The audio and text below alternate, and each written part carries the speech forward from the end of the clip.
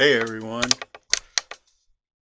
I've had this squash, butternut squash, sitting around here for a while, and I'm going to go ahead and attempt to skin it, cut it up, and maybe make two different dishes with it. But I can tell you one thing.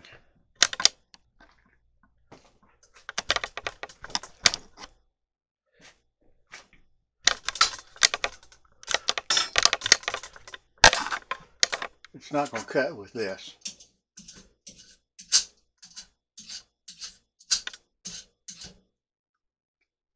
Just not going to happen. I don't have one of the three-pronged things. So, what am I going to do? I stab it. And I got my cheater chair here because everybody knows by now, if you watch my videos, I can't stand very long.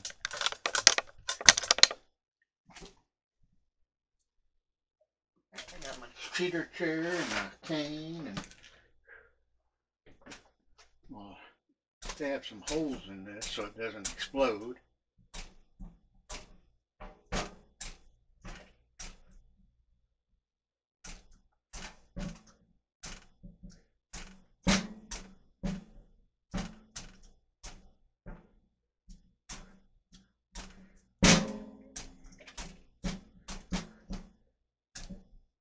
Okay, that should ease the pressure. Oh.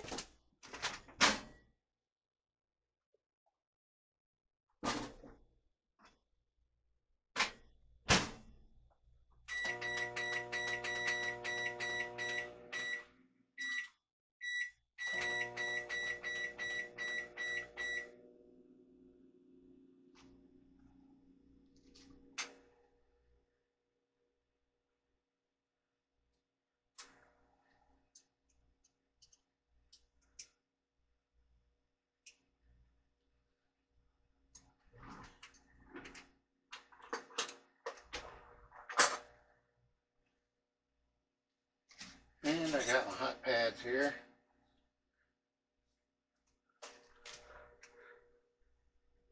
One of the things I didn't want to do is cut it with a knife and get the sap all over the knife. I already did that once, and that was with a kielbasa squash.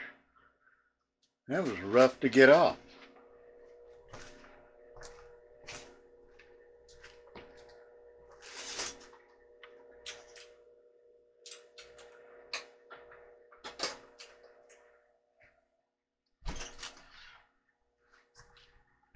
I put it in for 4.5 minutes, and I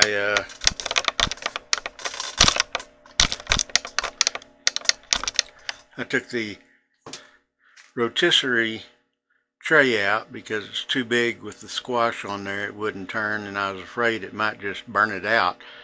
Took that out and took the center portion out, and it's just cooking as it is. I don't know if I should put a plate under it or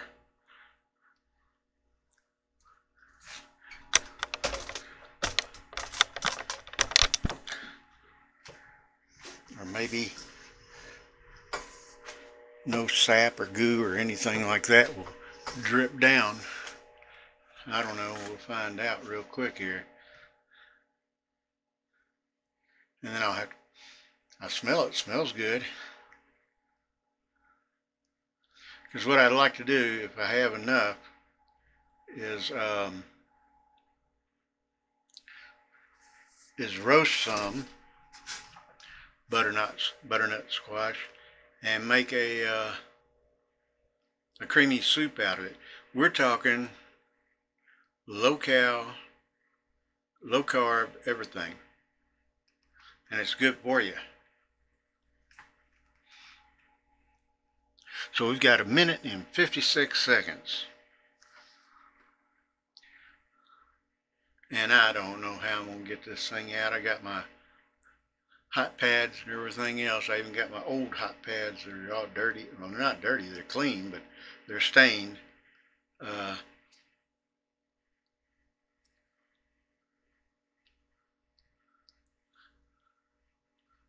but I'm trying to cook it from the inside out to where it will be softer. Uh-oh, uh-oh, uh-oh, I heard a pop.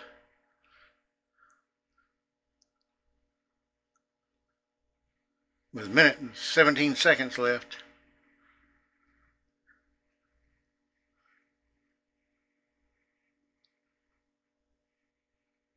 But I don't see any smoke.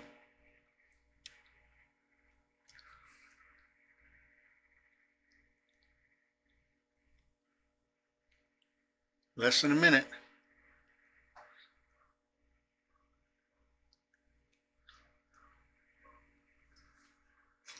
And let's hope we're lucky with this, because I really want to use this, because I don't have anything else to eat right now. I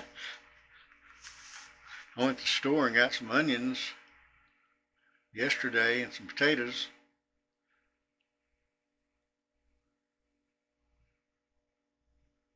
Regular groceries won't go until end of next week.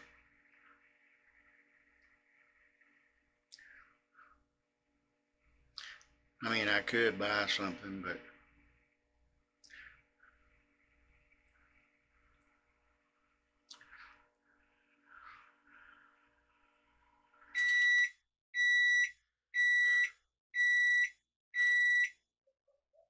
okay. I'm thinking, do I need to put it on a cutting board, a chopping block, or what to cut it? I'm probably going to have to let it cool a little bit.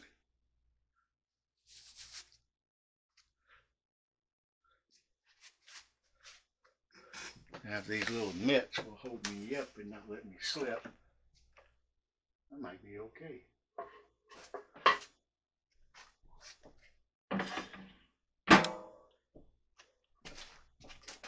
Almost.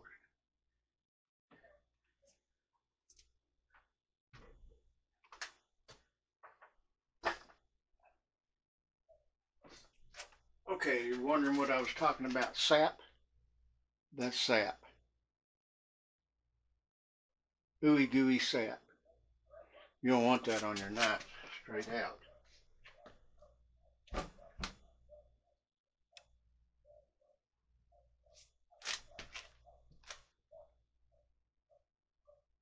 None got in the center hole.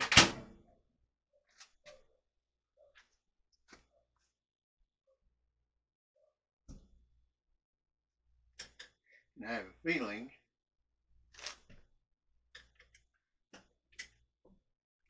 I'm going to have to cut it a different way. Simple fact that it's still hard as a rock.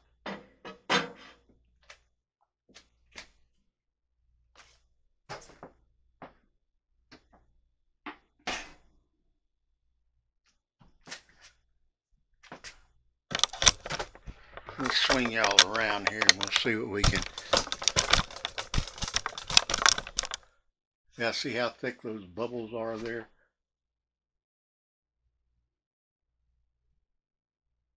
You know, I mean, you could probably put that in your kid's bubble blower. I don't know.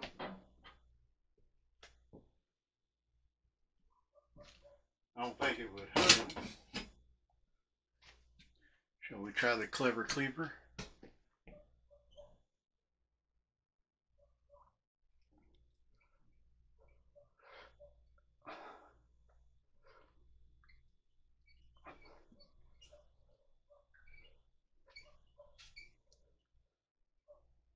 And I was thinking about the electric knife, and I said, no, I don't want to get gooey all over it too.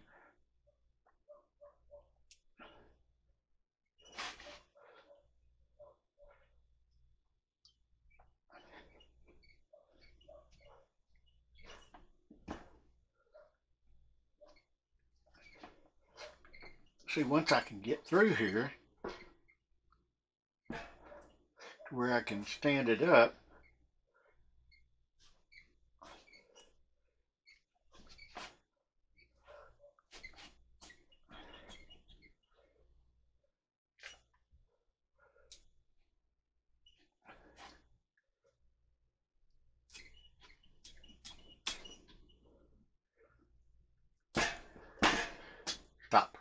the runoff. There we go.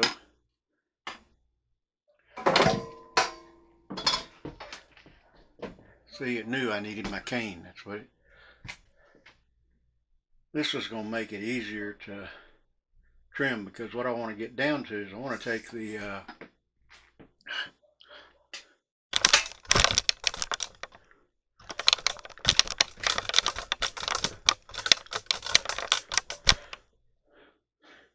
this outer rind off and get down to the yellow.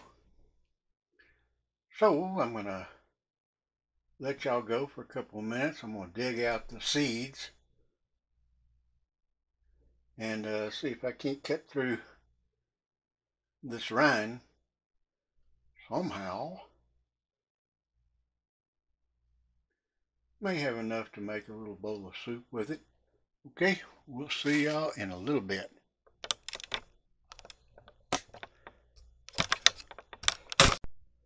Okay, and we're back.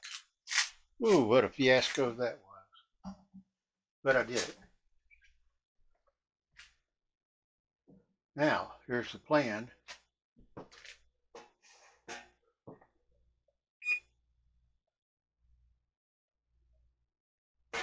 Got the oven going for 350. I'm going to take this. I scraped out all the seeds.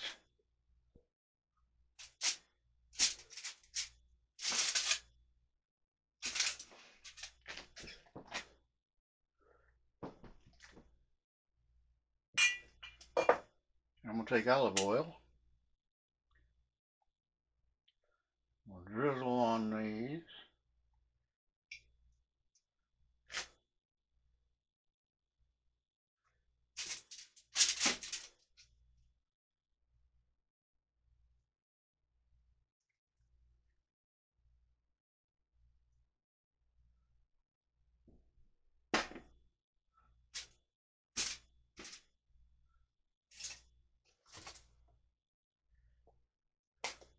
Sprinkle a little bit of the Himalayan pink salt on here.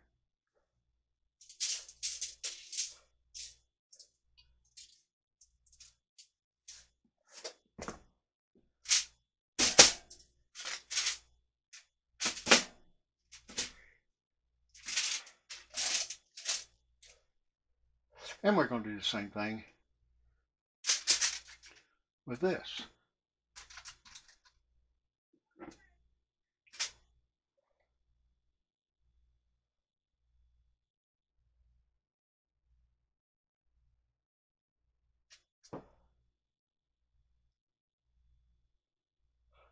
Got my oven heating up to 350.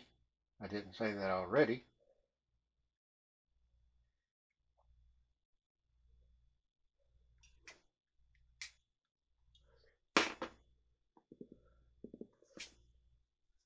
Hopefully the meat to this will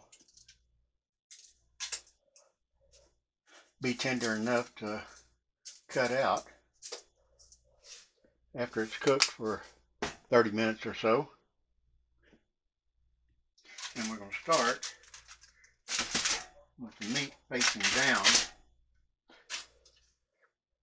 and then flip it over after about 30 minutes and see how it's doing. And it actually smells like pumpkin.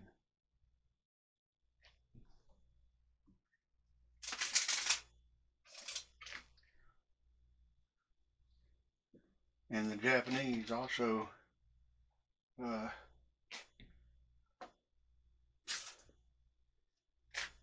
will use this on sticks and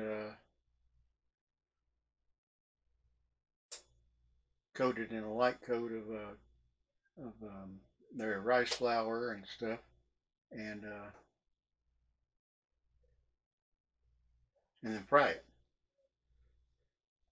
as an appetizer. Okay, so I know y'all don't want to sit here and watch this. I just noticed something. These two should be together, facing the same, just so they cook the same.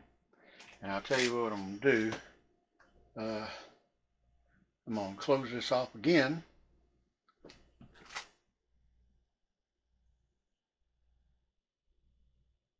Because I'm not near 350 that I can tell. Let's see.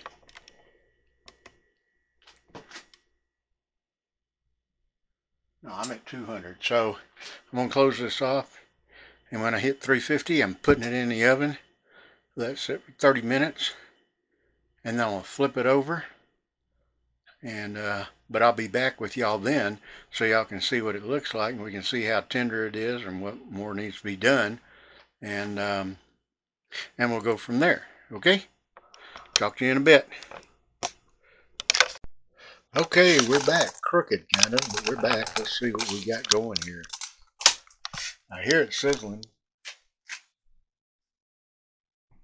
For a second, I thought we were in luck and it was raining outside.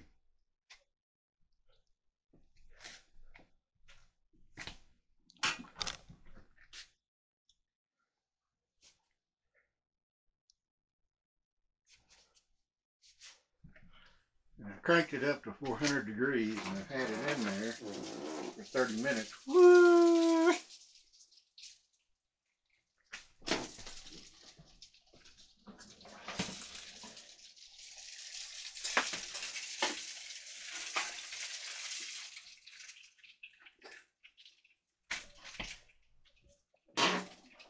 Now we're going to turn them.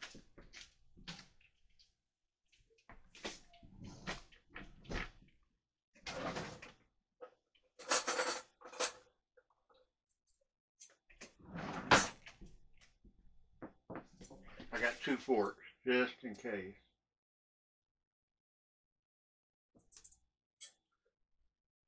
Do it this way first. Yeah, that one's browning up. And guess what? Look at there, folks. Perfect. I don't even think I'm going to have to cook it anymore.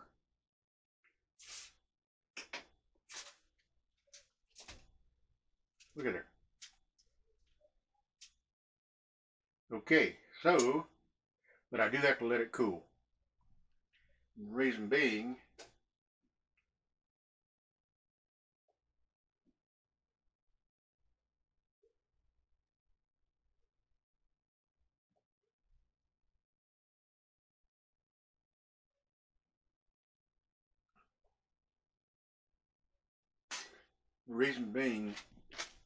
is because I want to put it in a blender.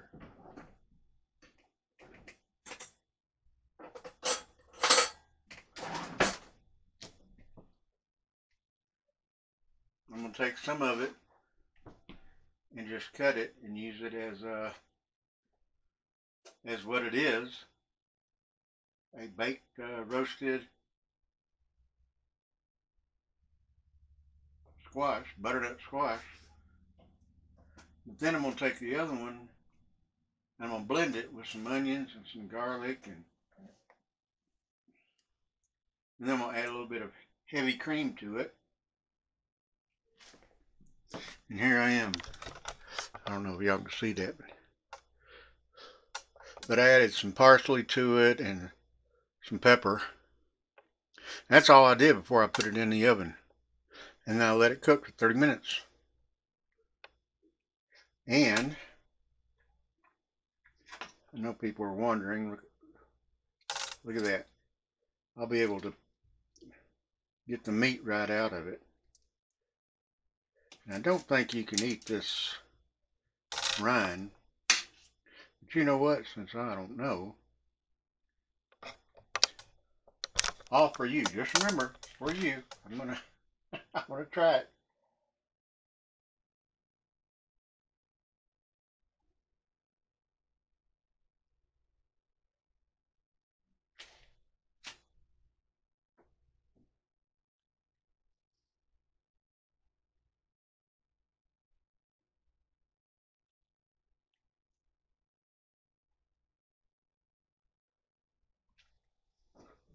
It's definitely chewy. It's good, but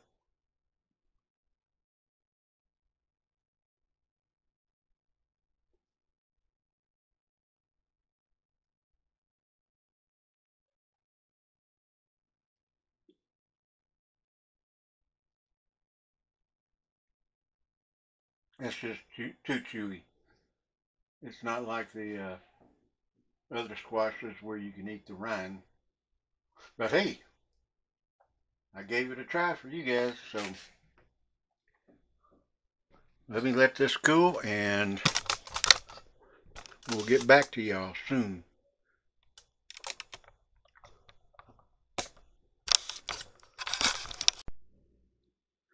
Okay, I'm back. It's cooled off.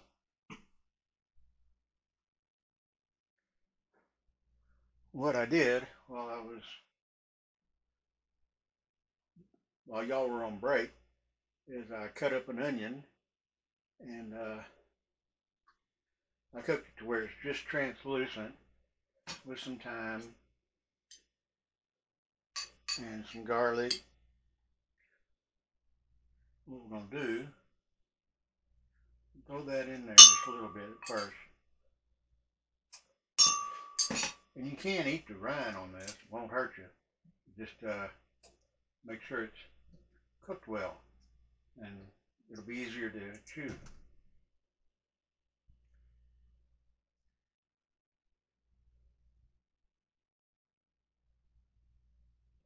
This is low cal, got a lot of roughage.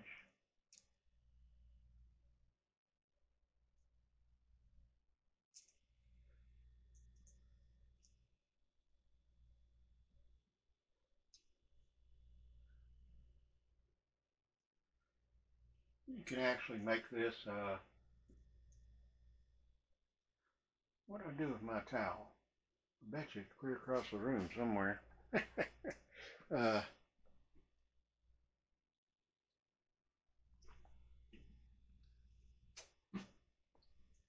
it's good as it is right now. But we're going to make this soup and you can serve it ice cold like a ganache or something like that. We're going to put a couple of tablespoons of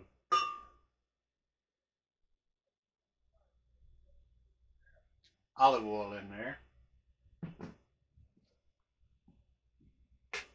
Kick this in. I remember how to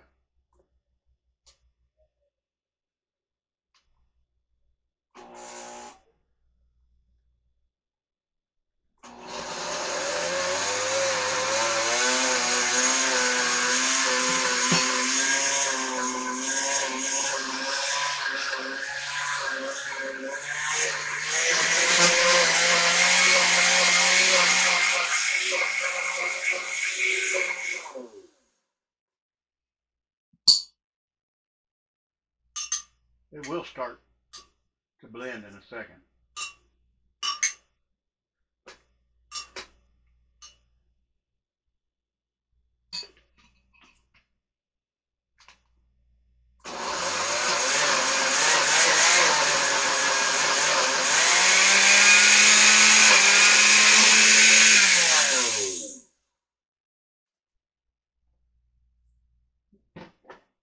Since it doesn't want to do it that way, I'm going to add some coconut milk to it. And then it'll definitely start blending.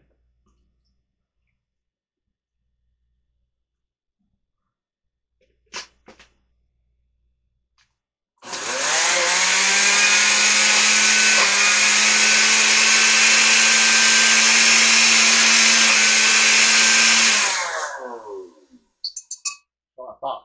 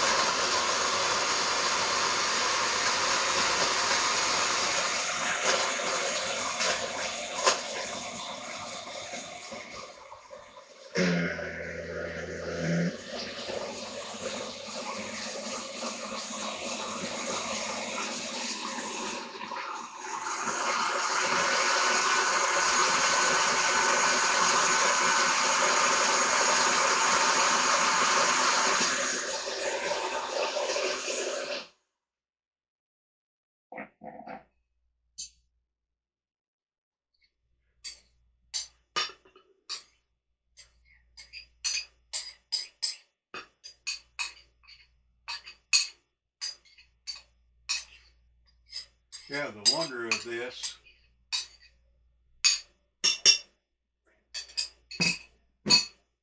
say you got some friends coming over and you forgot to heat it up, or you want to do something different, put it in the freezer for a little bit, let it get cold, ice cold.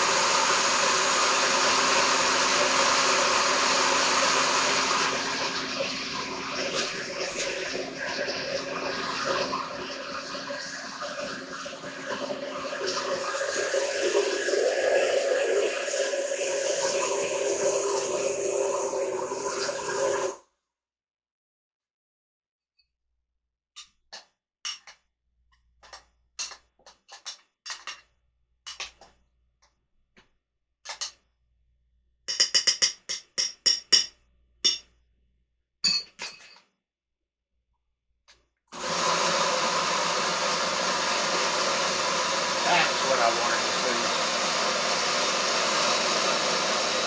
That emulsifying action.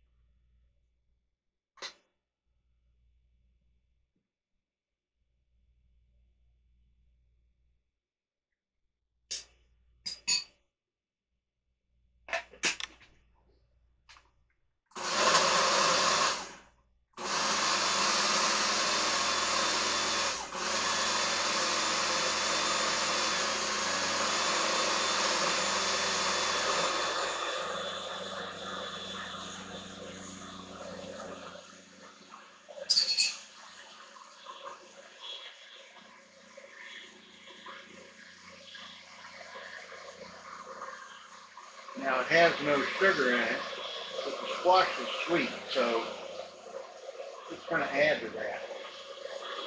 And coconut milk is sweet.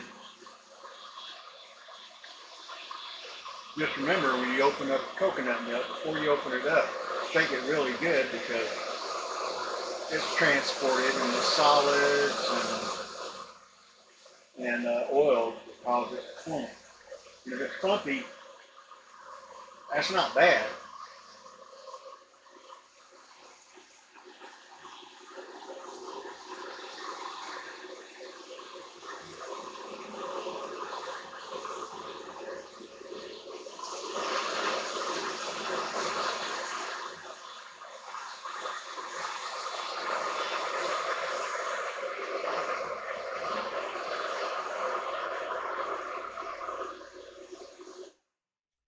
Okay. And I did not make a mess yet.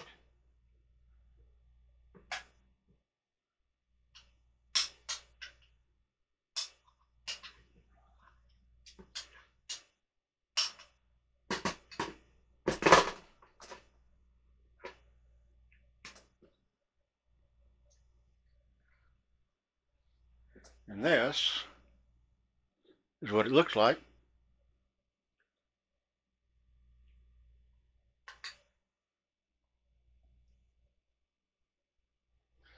It's sweet. It's got the oniony taste.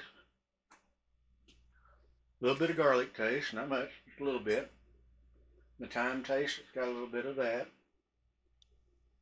And the squash. Now, if someone wants it a little bit saltier, doesn't like it any that sweet, they could add salt to it if they wanted to. And there you have it. You can serve it hot or cold. I promise you, you have guests, they'll eat it both ways. They'll be like, this is good. And it's good for you. Now, your kids might like it, but just don't tell them it's good for them.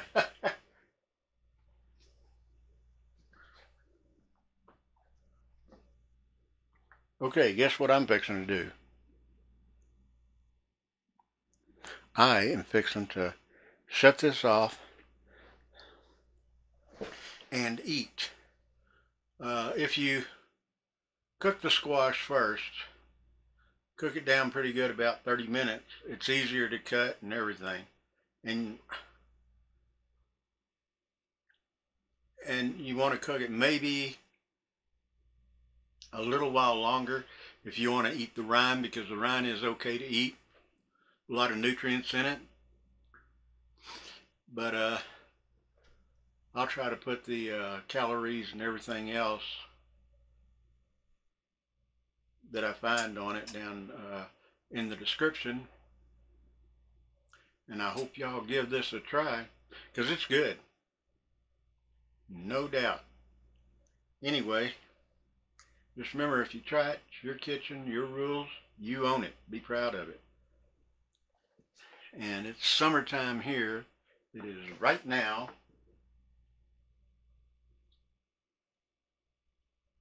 It says 77, and it's 1914, so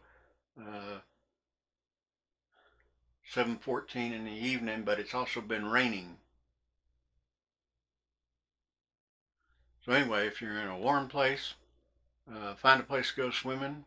If you're in a cold place, find a place to go swimming. If you can't do that, snuggle up with someone. Oh, and y'all stay safe, and we'll talk to you soon. Love y'all. Bye.